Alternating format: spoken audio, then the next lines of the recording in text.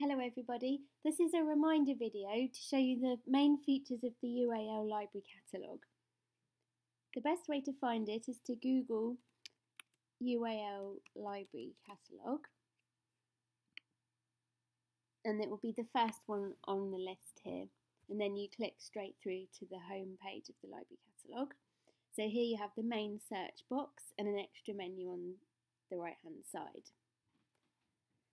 This is where you search for your item, and when you start to write you will be given various extra options, so you can choose just to search at Central St Martin's, or you can look at all our UAL libraries. If you go up to the right hand corner here, you can actually log into the library catalogue, which enables you to view and manage your library account.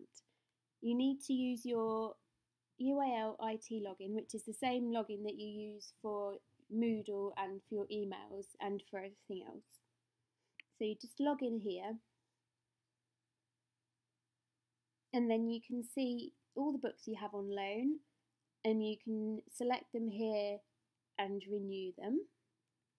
You can also see your search history and your borrowing history over here on the left, which can be very useful for helping with your research. If you search for something while logged into the library catalogue,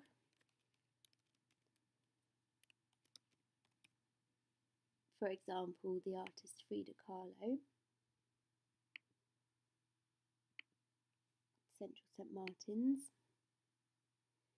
this will enable you to save some of your results to your library account. So you can actually save things that you haven't necessarily borrowed for future reference. So you select that there, and then you say save to lists. Now you can save this to a list you've already created, or you can create a new one. I'm going to save this to my Frida Kahlo list. And then once that's done, you can see that in your list on the left here. So click on the Frida Kahlo list, and then there it is in the list. If you want to get back to the beginning at any point, you can click on Library Search Home, and that takes you back to the beginning. That's the end of the video. Happy searching!